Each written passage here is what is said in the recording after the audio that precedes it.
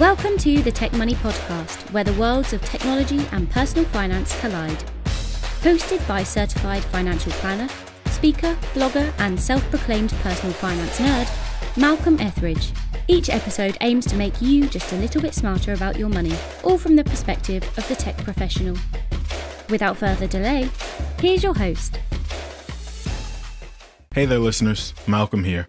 And I'm joined as always here in the virtual studio by my producer, Eric with an A. With Bitcoin breaching its all-time high of $19,000 again, there's been quite a bit of excitement and conversation out there on the interwebs about this being the time to get in again, which means I also started to get bombarded once again with questions from friends and a few clients on whether or not to invest in it. And since I do not pretend to be an expert in cryptocurrency by any means, I figured I'd call up the one guy I know who's smarter than all of us when it comes to this stuff and have a conversation with him. So Samson is a professor and earns his living lecturing on the ins and outs of FinTech. He's also a person who organizations pay to fly around the world and speak on the subject pretty regularly. So with that brief introduction, welcome Samson Williams to the Tech Money Podcast. Hello, beautiful people. I'm super excited to join you, Malcolm, here on the Tech Money Podcast. And I just want to say, as a disclaimer, I'm not an expert. I mean, I teach at a couple of universities, but there are no experts in cryptocurrencies. They're just fools at different levels of discovery. So I just want to be clear about that. So, you know what? That's a great entree into you as a person in general, that you would categorize it that way. So I'm going to have you introduce yourself a little more fully first. I teach at a couple of universities. I teach at University of New Hampshire School of Law. I created a blockchain cryptocurrency and law certification program for them. And that was really for if you're an entrepreneur or you're in a startup or an existing business and you're looking at blockchain technology, you were paying $600 to $800 an hour to provide on-the-job training to lawyers to introduce them to distributed ledger technology, blockchain, the verbiage of decentralized tech, as well as cryptocurrencies. So at the law school there, we help demystify blockchain for the lawyers. We also have a lot of non-lawyers, particularly from the banking and regulatory space, who just want to have an understanding of blockchain, the tech, and its applications. And then I teach over at Columbia University, New York, which I didn't know was in Harlem until I went up there last year to teach in person. And I stayed 2 months in Harlem, which was a fantastic experience. But that's outside of teaching there at Columbia. But we also teach about FinTech, AI, machine learning, the fifth industrial revolution, which is the space economy. Basically, any buzzword you've heard, we give a practical introduction to it so that people can understand, like, oh, they've reinvented the abacus, blockchain. I get it. Okay, I'm very excited about this. Of all the things to build a career around, why FinTech and why crypto? It's where the world's going. Everyone's talking about data is the new oil. Data is the new gold. So if data is the new oil, data is new gold, but you're still in an analog world, you're still pushing paper, you're not going to be part of that next industrial revolution and that next moment of wealth gain. Really, all this leads up to the space economy, which is a longer, separate discussion. But very briefly, if it's 1993, I'm trying to tell you about the internet economy. You're like, what's that? But now the only $1 trillion companies are in the internet economy. The space economy will make the internet economy look like somebody's hobby. And so this is why I'm in FinTech, and crypto is a part of it, because once you get into space and you use blockchain as infrastructure, it's plumbing. All the quote unquote blockchain enthusiasts, they're really like Mario and Luigi from Nintendo. They're plumbers. They just don't know it yet. I always feel like I'm like such an old man and I'm going to get left behind whenever I talk to you. So thanks a lot. But we've kind of shortened it, abbreviated it, saying crypto. Obviously, people are smart enough to put together crypto as cryptocurrency. But give us a quick primer, man. What exactly is cryptocurrency? Cryptocurrency, in short, is a religion. You could call it money, you could call it currency, but it's really a religion. I'm an anthropologist by training, which sort of makes me like a historian. Paper money was introduced by the Khans, by Genghis Khan in China. And he did this by saying if you didn't use his paper money, which was made of tree bark, he would murder you. Wow. That's why people started using paper money. They thought this is a good idea. And so fast forward, we don't murder people anymore, but money, the concept of money and currency, it evolved into be a record of debt. As a record of debt, that record of debt has gone digital. With blockchain technology, the Bitcoin is a record of debt, And so money has always been a record of debt. And so the difference with the Bitcoin record of debt is that it's encrypted, and it's encrypted so well that you can display your Bitcoin record of debt publicly. We're not saying that the concept of currency or money is anything new. It is crypto in the fact that it's encrypted and it's digital. And that's actually, digital money is as old as Diners Club, which was the first credit card that came out in 1956. So it's a new take on an old religion of money. Samson, I'm going to jump in here real quick because Malcolm says you make him feel old sometimes, and I'm way older than Malcolm. So I'm trying to figure out this stuff too, and I know that that's why you're on the show today. But I remember a news article that for Bitcoin specifically, that I think one of the first things purchased was pizza, right? For 10,000 Bitcoin. And we started off this show, I think Malcolm said that it topped $19,000 per Bitcoin, right? Is that correct? Yeah. And so those pizzas they cost $190 million is what you're telling me? Well, that's the thing when you're dealing with religion, you should never let facts stand in the way of belief. All right. I'm going to explain it to you very, very simply, because it's like, why are people believing that this Bitcoin is worth X? And it's funny because every Christmas, whenever Christmas rolls around, we have $100 billion a year industry based upon belief. There's a fat guy who's going to come down your chimney and deliver you gifts. And it's like, but my house doesn't have a chimney. And so people, humans, we love these agreed upon fictions. One of the biggest agreed upon fictions are businesses, right? Whether it's an LLC or an Inc. And we agree that these businesses exist. And it's even why businesses are people now, per Citizens United, because we love agreed upon fictions. So when you say, oh, Bitcoin, it's worth $19,000, it's going to be worth $300,000. That's not only an agreed upon fiction, that is just the belief that it will be. To take a step back, the title of the Bitcoin white paper is called Bitcoin, an electronic, a peer-to-peer electronic cash system. If you think about the people who are saying, oh, Bitcoin's going to be worth $300,000, right?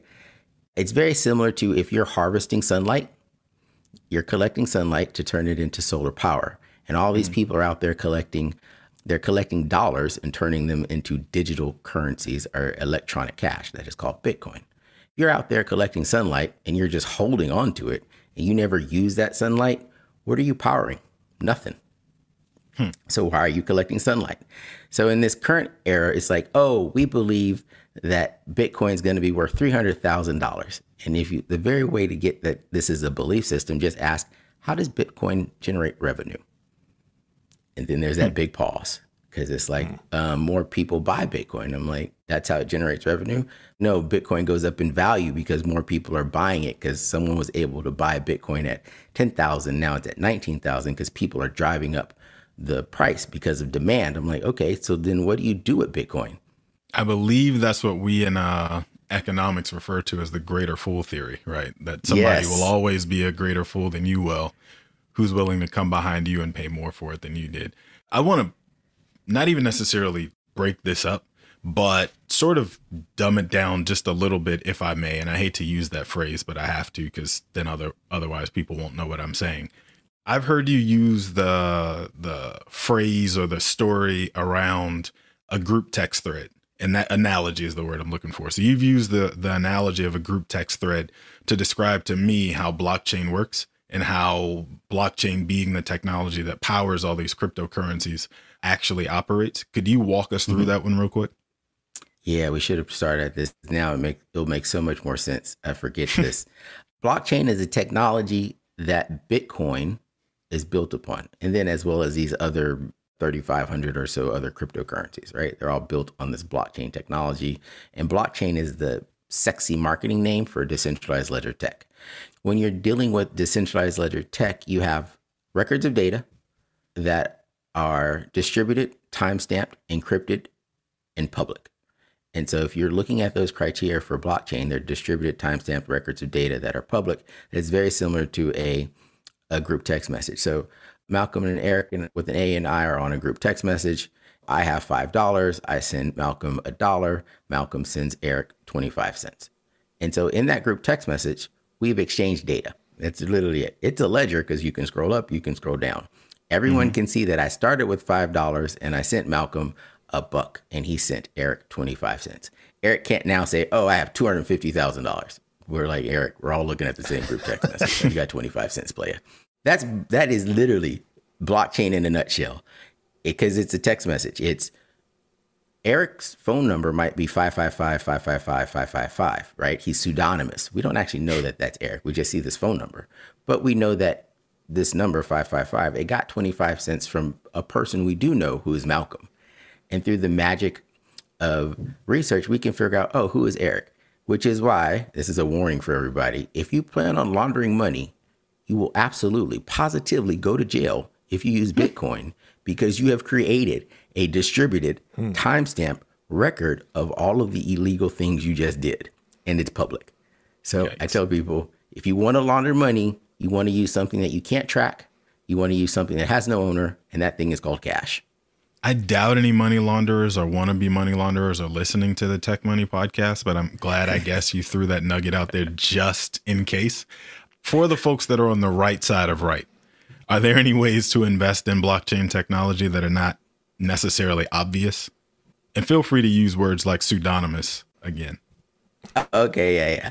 Pseudonymous means I can figure out who you are, versus anonymous, which means I can have cash is anonymous. Because once I give it to Malcolm, that $100, it's gone. It was never belonged to me. But Bitcoin, again, it creates that text message ledger. And if you doubt in that text message ledger, so that I can figure out why did I give him this money? When we talk about investing in blockchain technology, what's not obvious is the first thing is that you can't actually invest in blockchain. You can only invest in the businesses that use blockchain. And again, it's hard to explain this to the religious fanatics. They're like, no, Bitcoin, blockchain, one and the same. We're going to the moon, Lambo moon, hashtag, right? And it's like, no, you can't invest in blockchain. And I'll give you an example. That's like saying, hey, Eric, do you want to invest in HTML?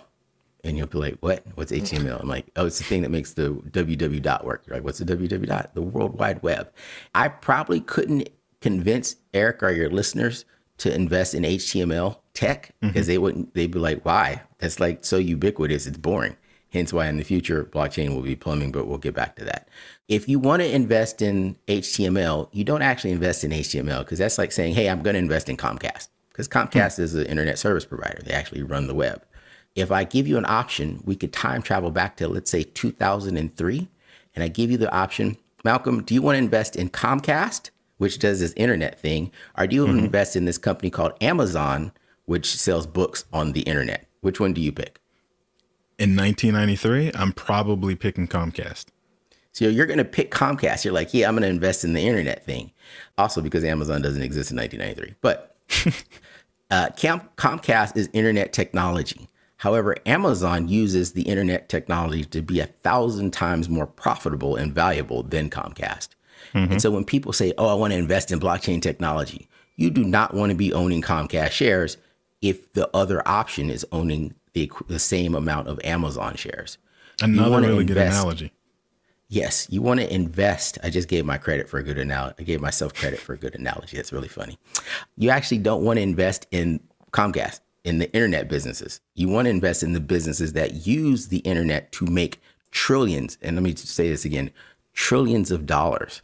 You don't invest in blockchain, right? You invest in the businesses that will be the Amazons who use blockchain to make trillions and quadrillions of dollars, but you can only make quadrillions of dollars in the space economy, but that's another conversation. So do you see crypto as something that will one day use to purchase goods and services, like more than just that pizza here in the United States at some point? Oh, yeah. You could go to like 99bitcoins.com and they'll give you a big old list of who accepts Bitcoin. And again, Bitcoin, it can be used as a currency per the IRS and the CFTC and the SEC, the Commodities and Future Trade Commission, the Securities and Exchange Commission. Bitcoin is an asset. It's taxed differently, so you need to be aware of that. Particularly now, PayPal says, hey, you're going to be able to use Bitcoin to anywhere PayPal is accepted in 2021. But you have every time you convert your Bitcoin into fiat or cash or US government-backed money, that creates a taxable event. So you don't know that yet, but you're about to, for everyone who's like, oh, I'm going to use my Bitcoin to buy coffee. I'm like, welcome to your taxable event every morning. Even now, Microsoft, AT&T, Burger King, KFC, Overstock, Subway, Twitch, the Miami Dolphins, the Dallas Mavericks, Virgin Galactic, for Norwegian Air. I'm just reading the list. There's like a couple hundred businesses. They will accept Bitcoin as a way of paying for things. And really, when you think about it, Malcolm, for you and your listeners, the challenge with people or businesses accepting Bitcoin is the same challenge I have with using my American Express. Some people, so many businesses do not accept American Express. Why? Well, that's what I was going to say. In the example you just gave me, I've got to go on a website, pull down the list, read the list to determine if the thing that I want to go buy is available on that company's platform, right? But we're in an age where Google Chrome will ask me anytime I buy something with a new credit card on that browser, do you want me to store these buying credentials so that you don't have to go through the trouble of finding your credit card and putting in those numbers every single time you go to buy something? Like, that's where we are now. So I obviously don't want to have to go to a website and read a list of anything before I can do my online shopping. That defeats the whole purpose. And now I've had a chance to talk myself out of buying that item. So I'm curious if you see a way or a world where it's widely accepted. It's at least as ubiquitous as Amex, right? To use your example, since they're not accepted every single where, but they're in most places that have any sense, right? Do you see that world anytime soon? Yes, only because, again, we're going into a digital age. You'll need financial products that were designed for 100% digital ecosystems. Because I keep saying the space economy, and I literally mean the fifth industrial revolution, which is your IoT devices, your Internet of Thing devices, like you probably have on an Apple Watch, a smartwatch, a Pebble, or whatever. There's probably a wallet already attached to that. So you can go and pay for anything. Just scan your, particularly because of COVID, you don't want to touch anything. So you just scan your watch and it pays for it. And not me. I'm worried about surveillance, but I take your point. Oh, we're going to talk about that later because there will be a space for digital currencies. Even the Federal Reserve Board, they're looking at CBDC, central bank digital currencies. And again, that's just another religion that says, hey, money is a record of debt. You should use our product, which is a central bank digital currency versus Bitcoin. So yes, you will be able to go into whichever store. But the question is, how easy and convenient is it for you to do that? And that's really boils down to, from a regulatory perspective, what's going to happen underneath the Biden administration. Has the regulatory appetite changed any as of late? I would say yes. There's this gentleman named Brian Brooks. I know him from back in the day when I worked at Fannie Mae. He was a chief legal officer at Fannie Mae. Then he went to Coinbase, and now he just got appointed to the OCC, the Office of Comp Controller. He speaks digital currency fluently. He speaks cryptocurrency fluently. So the reason he's so important is that he will talk to the other regulators at the FDIC, because you want your cryptocurrencies to be insured. He will talk to the SEC so that you understand that Bitcoin is a commodity. That's why the CFTC governs it, versus some of the other cryptocurrencies out there like Ripple, who's going through their class action lawsuit because, in my opinion, they were unregistered security. So Brian Brooks is going to help communicate to the other regulators what the future of digital currencies look like. And at the same time, this other Brian named Brian Armstrong, he's the CEO of Coinbase. And Coinbase is just a very large exchange that makes it easy for you to buy and sell not only Bitcoin, but I think it's like 20 other cryptocurrencies. The regulations will continue to evolve because even our governments are looking at, how do we create digital currencies? And you sort of touched upon it. There's so many reasons it creates so many moral hazards, so many actual hazards, because already in 2020, 20% of the cash that's currently in circulation was created this year, and they don't actually print money. They just move the decimal point on the ledger. When they create they create new debt. A stimulus bill is debt that our great-great-grandchildren will need to figure out how to pay off.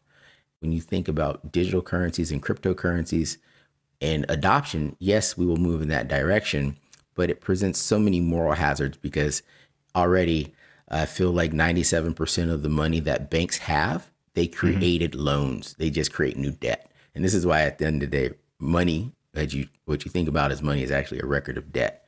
It's going to happen. Facebook Libra. Libra coin, cryptocurrency, is supposed to launch in January 2021. And then you're going to see a fight between the Federal Reserve Board, who's a private entity, who's quasi-government, and Facebook, who's not quasi-government, but can turn an election.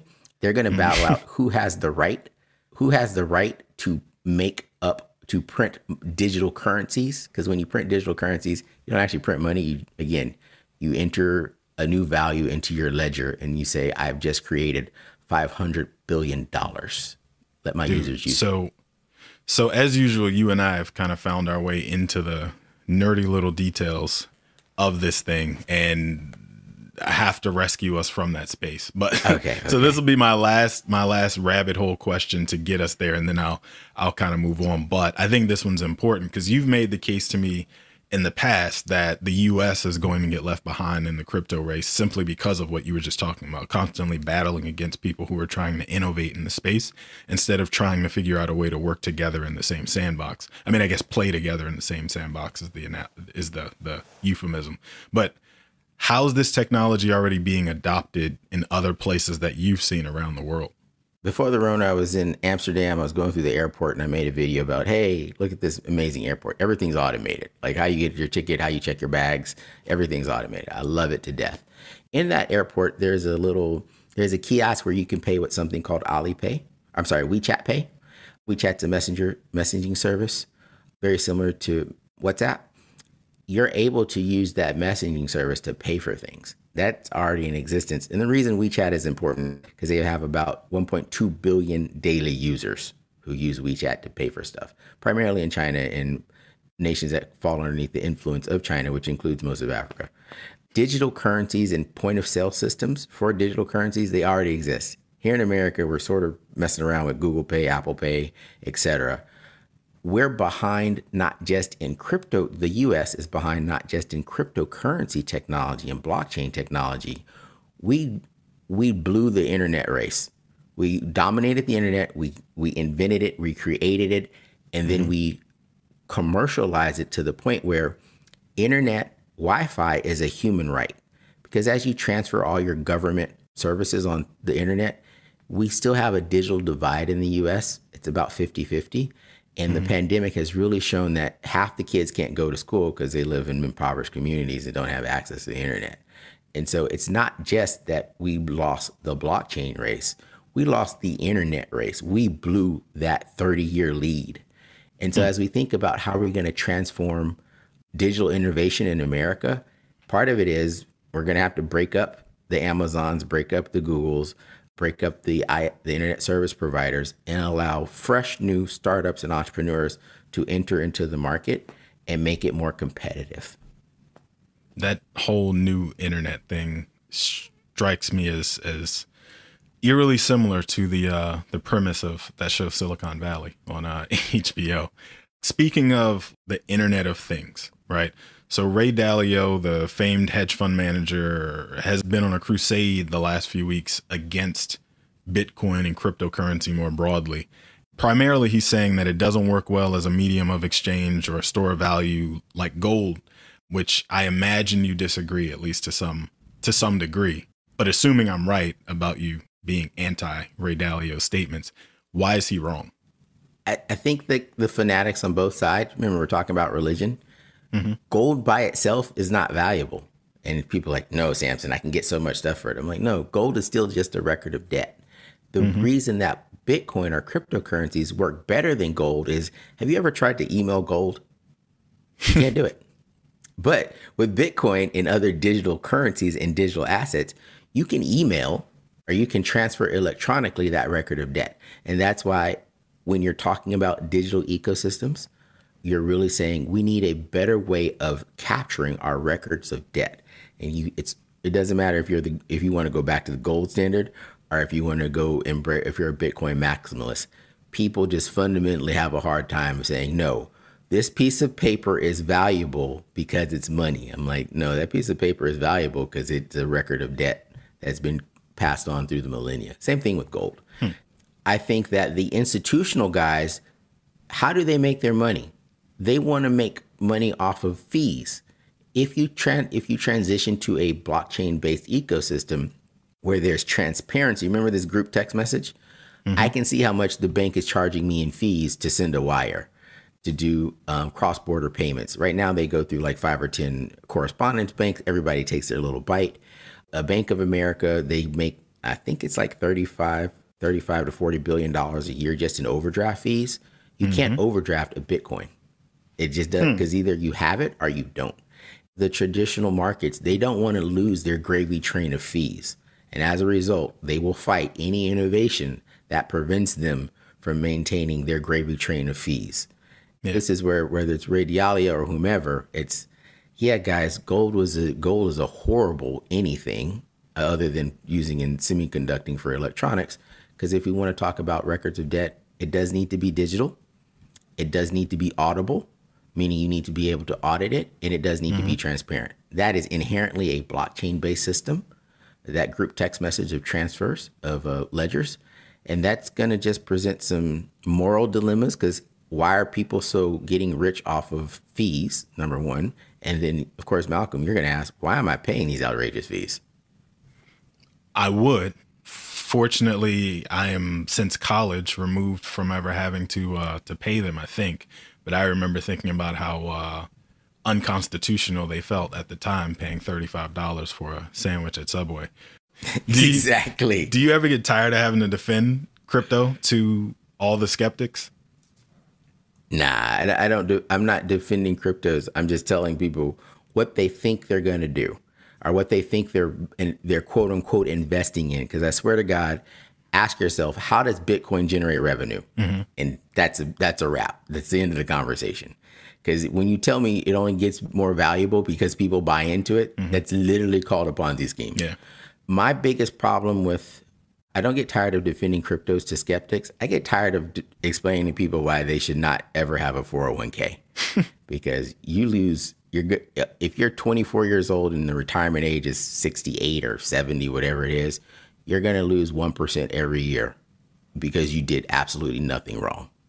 You are never, ever afraid of slaughtering sacred cows, man. I have to give you credit for that. That is such a racket. Yeah. That is such a racket. If you have a 401k, get a self-directed IRA, because if you're going to lose 30 to 40% of your portfolio value in fees, you might as well just gamble it yourself. I actually appreciate that promotion, because I do have a guest lined up later on in this season to come on to talk to us about self-directed IRAs and their many uses. Before I get way too far down the tracks giving away the programming schedule, let me just ask you sort of my outro question that I like to throw at every guest. If you had never heard of crypto or blockchain or any of the rest of the stuff that we're talking about, and money wasn't a factor in your decision making at all, what do you think you'd be doing right now? I'd be training to be an astronaut, or rather, astronauts are the Uber drivers of space, meaning they take people to space. Then it's like, thank you, Uber driver. Then it's the business you do in space. The space economy is worth about $400 billion today. We are having this conversation courtesy of the space economy, satellites.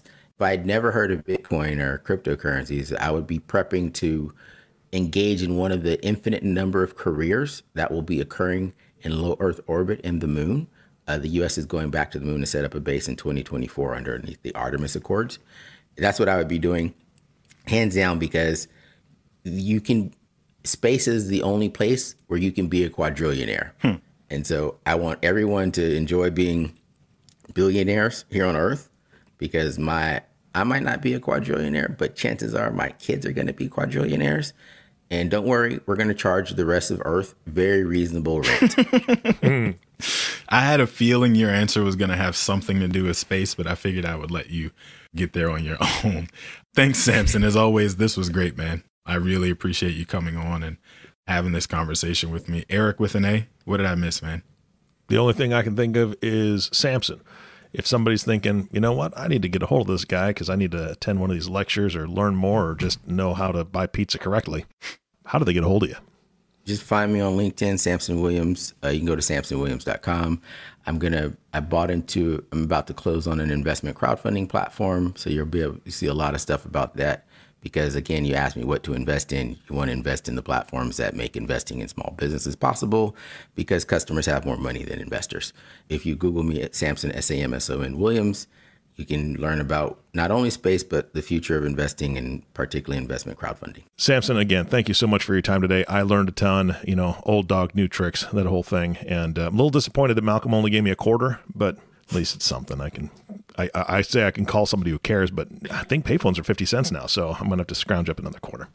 Anyway, thanks again for your time. And of course, audience, thank you for tuning in and listening to the Tech Money Podcast with Malcolm Etheridge. If you have not subscribed to the podcast yet, please click the subscribe now button below. This way, when Malcolm comes out with a new podcast, it'll show up directly on your listening device. This makes it much easier to share these podcasts with your colleagues. Again, thanks for listening today. For everyone at Tech Money, our hope is that this show helped make you a little smarter about your money. This has been the Tech Money Podcast. For more information on today's topic, to review the show notes, or to catch up on past episodes, be sure to check out malcolmetheridge.com/podcast. And if you have an idea for a show topic that you'd like us to cover, or you want to send us feedback, the web address again is malcolmetheridge.com. You can also find Malcolm across all social media platforms at Malcolm on Money. This episode was written and created by Malcolm Etheridge, with the production, the editing and sound controls powered by Top Advisor Marketing, Proudmouth. This has been a Malcolm on Money original. Thank you for listening.